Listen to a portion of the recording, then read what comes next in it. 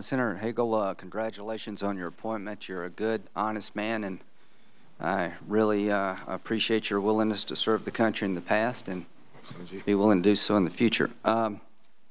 What percentage of GDP do we spend on defense? Well, I think it's probably 5% now in that area, and our budget, our discretionary budget is that historically high or low?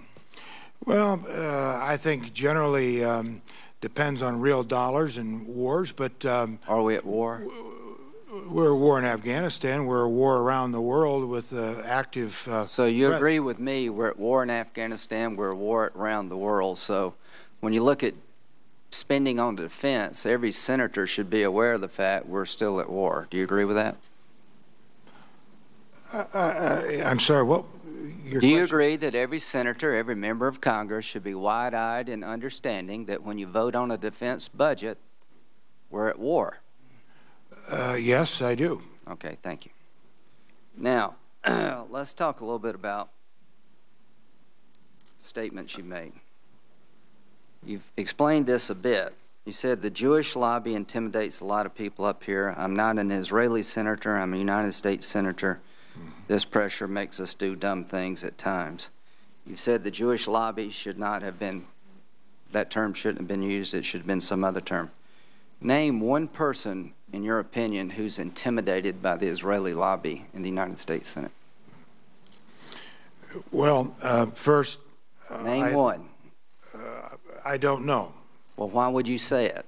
I didn't have in mind a specific person. Do you agree it's a provocative statement?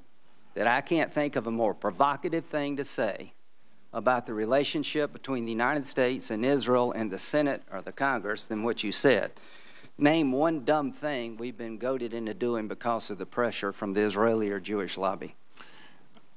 I have already stated that I regret the terminology. But you said back then it makes us do dumb things. You can't name one senator intimidated. Now give me one example of the dumb things that we're pressured to do up here. We were talking in that interview about the Middle East, about positions, about Israel. So give me an example of where we've been intimidated by the Israeli Jewish lobby to do something dumb regarding the Mideast, Israel, or anywhere else. Well, I can't give you an example. Thank you. Do you agree with me? You shouldn't have said something like that? Yes, I do. I've already said that. Now,